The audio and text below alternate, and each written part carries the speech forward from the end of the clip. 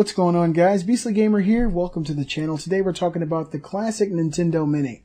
I wish I had one in my hand, but I only can show you a hand because this thing was very hard to get my hands on. Actually, this Monday that just passed, they had them at Best Buy, and I had to be at work at 7. Best Buy's open at 10 down here in Atlanta, so I had my wife go up there, and when she got there were 5 people standing outside. So I didn't get a chance to tell anybody this, so you guys learned it first. I'm super excited about this. And so she told me she's going to be in line. She's waiting for him to open up the door. And I'm like, I'm finally going to get my classic Nintendo Mini. They open up the door and they tell everybody in line that they only have 2. Yeah. So they had 2. So they all that hoopla online over the weekend, telling people to go to Best Buy and get it. They got 2 in Morrow, Georgia at Best Buy. And I still was unable to get one because my wife was number 6 in line, and that just completely sucked. But there is good news about the Nintendo Classic Mini for those who actually own one, not the people who are scalping them, selling them at scalp prices. Nintendo did damn good with this thing, and when I say damn good, they did fantastic. And I'll drop a link in the description. And this is probably why we're going to see this thing every year. Nintendo says it sold over 2 million NES Classics. Over 2 million. Nintendo's global sell-in figure for the NES Classic is now officially in the millions.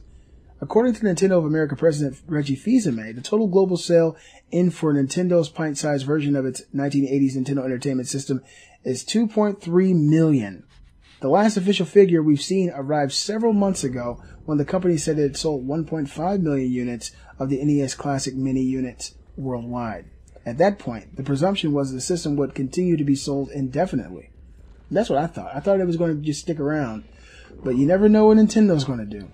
Alas, it wasn't to be. The Nintendo counterintuitively discontinued the NES Classic this month, which just, made no sense.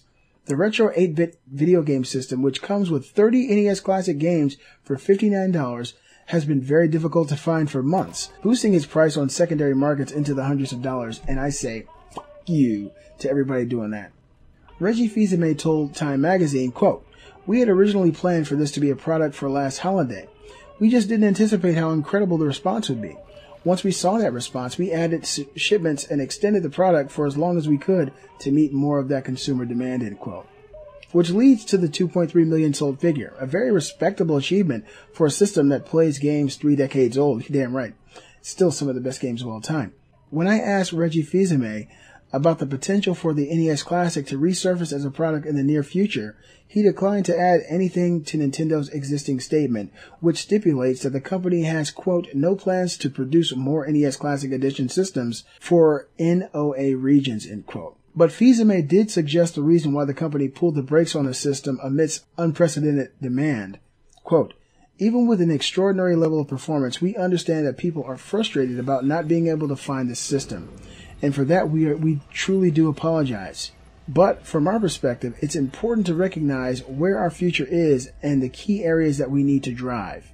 We've got a lot going on right now, and we don't have unlimited resources," end quote. So he's talking about the Nintendo Switch, and probably talking about the Super Nintendo Mini that we should see at the end of the year. Now, I'm not really a pre-order guy. I never pre-order things. I didn't pre-order my Switch.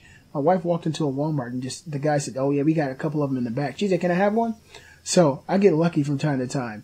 But I never pre-order. But I'm pre-ordering the Super Nintendo Mini the day that they announce it. I think that's going to be a huge thing. 2.3 million units sold. If they do this every single year, that's just huge amounts of revenue going into Nintendo. You know, just these retro consoles. What do they do to Nintendo, Super Nintendo, 64, and then maybe the GameCube, if that's possible? It probably is at this point. If they do that, and then the 5th year they go back to the classic Nintendo again and maybe do 60 games, it's just an unlimited revenue stream. I think people will constantly buy this thing. You guys let me know what you think in the comments. Were you one of the lucky people, you lucky bastards, who got the Nintendo Classic Mini? Because I wanted one. I wanted it really bad, but they only had 2. And there was a lot of hoopla about getting it on Monday. But, you know, there's always next lifetime. Hope you guys enjoyed the video. If you did, give a thumbs up, show support for my channel, join the Facebook group, follow me on Twitter. And if you'd like to support my independent venture on YouTube, please become a patron. And there's a link in the description. I'm the Beastly Gamer, and I'll see you guys next time.